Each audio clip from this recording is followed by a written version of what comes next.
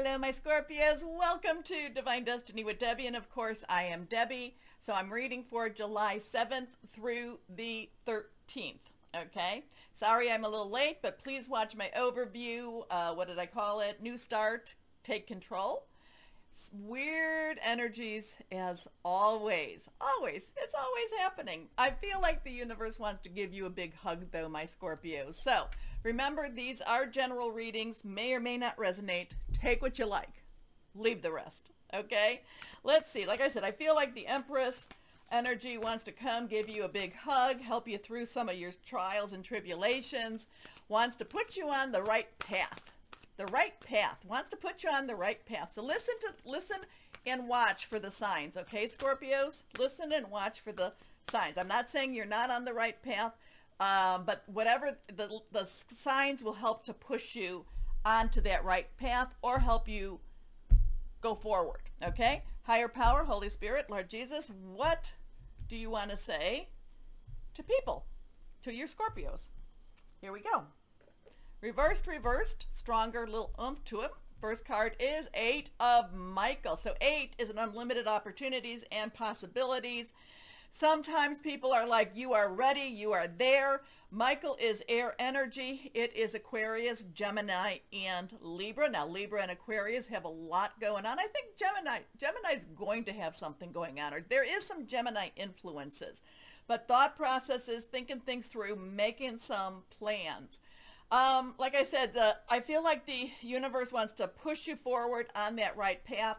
And the 8 of Michael is kind of saying the same thing, okay? She's opening the door. She is opening the gate. She is looking forward. There is Archangel Michael in this card ready to help her move forward with this. This is breaking out of old thoughts, old behaviors, seeing maybe some of the truth that you've not wanted to really take a look at about yourself, about your situation. But again, it's like pushing you forward. You can be free. Make a courageous choice to change your situation. Not seeing things clearly. Well, we all have that, don't we? Next card reversed is the 7 of Ariel. So now we have that 7. The divine umbrella, the protector, the protection. Even though it might be raining and our feet might still get a little wet, we are being protected from the intensity of what's going on. Ariel is our earth energy. It is our Capricorn, Taurus, and Virgo. Remember, we've got those 2 Capricorn moons.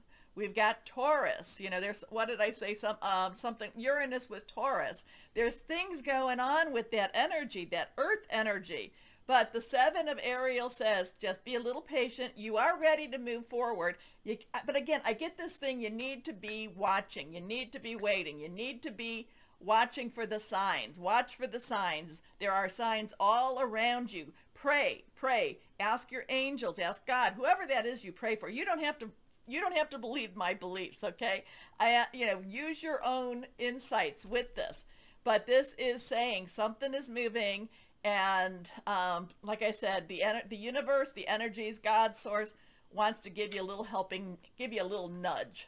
So you have invested wisely, have patience, and wait for the harvest. Review your progress and make plans for your next endeavor. Your last card here is the Emperor. So not the Empress, but the Emperor. So we have that 4. So we have an 8, 7, 4, 4, 7, 8. The 4 is stability, organization, and leadership. Archangel Uriel brings light to dark, okay? Brings wisdom when you need it. If you're like, oh, I don't know what I'm supposed to do, Archangel Uriel is someone you can ask, okay? Will help you with making some decisions. Will help you see some of that pathway.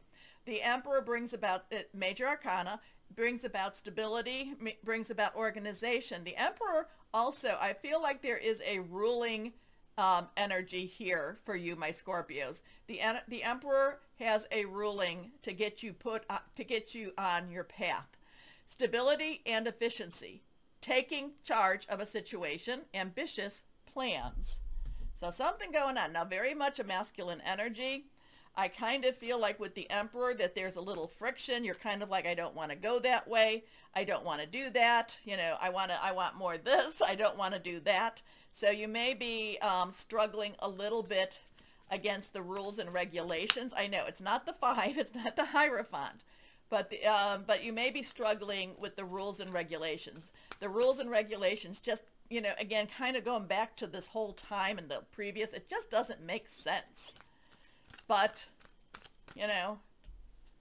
you have to make some choices here. And again, watch the signs. Watch for the signs, Scorpios. Okay, higher power, Holy Spirit, Jesus, what is there else? What else is there? Again, this one is reversed. The messenger of thought.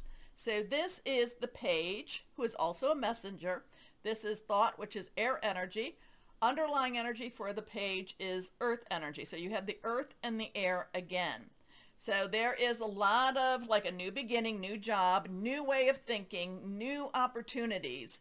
It's something that you really might want to, it may excite you. Hopefully it excites you in a very good, positive way, but it may get you a little bit riled up at the same time. Anyway, a new topic or intellectual project is really exciting for you. So there could be a new job with this, or a new promotion, or a new way of doing doing whatever it is you do with your career. There's so much to learn. Again, we go back to the 7. To learn before you feel ready to move forward. New information may require changes to your plans. Review all documents carefully. Will meet or are someone who loves to learn and share knowledge. This person is brilliant and truthful, but also blunt and not very diplomatic. So if this is something to do with your job, and it is, again, there's a little rebellious against the rules, be very careful about your speak. Okay, about how you're presenting yourself.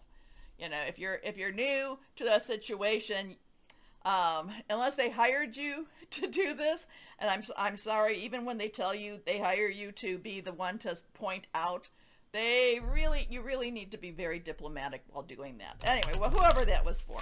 Anyway, let's see. Higher power, Holy Spirit, Jesus. What else for Scorpios? What else for Scorpios? What else? What other message for Scorpios? Here we go. Fairy voyage. Okay, remember, as a child of power, you can bring joy and purpose to the world. You have to remember your own worth. You have to remember why you're here. You have to remember that you were brought into this world because you were going to make a difference. I know sometimes it doesn't feel that way, but you will be. As a child of power, you can bring joy and purpose to the world. Okay? But you have to work with that a little bit. And it has to be, and again, it's is it, your way or the highway? Anyway, let's see what crystal would be good for Scorpio. What crystal would be good for Scorpio? Crystal, Scorpio, my Scorpio crystals. Crystal, Scorpio. Here we go. Oh. Ooh, a zebra stone. Helps with compassion. Helps you with your root chakra. Compassion. Is that finding compassion for others or finding compassion for you? Root chakra, is that trying to help you become, I don't know, a little bit more stable? Again, I feel a little rebellious energy with you in this one, but, maybe it's not as much fun. Okay, Scorpios, let me know. I generally do my reading, so I'll give you what I'm getting, but I tell you what the cards say so that maybe you can put your own spin on these. Okay, again, watch for the signs, and maybe that was one of your signs. Anyway, my Scorpios, do me a favor. Please like, share, subscribe. Click on that bell over there for notifications. As always, Scorpios, always know that you are loved. Stay shining and be blessed. Bye-bye.